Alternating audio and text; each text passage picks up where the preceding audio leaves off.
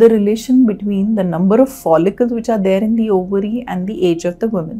When the woman is in her mother's womb, that's around 5 months of pregnancy, the number of follicles in the ovary are around 6 to 7 million.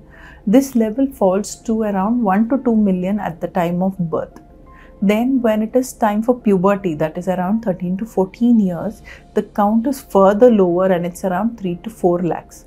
The next 35 to 40 years, which is the reproductive lifespan of the woman, only around 400 follicles will ovulate. The rest are all discarded.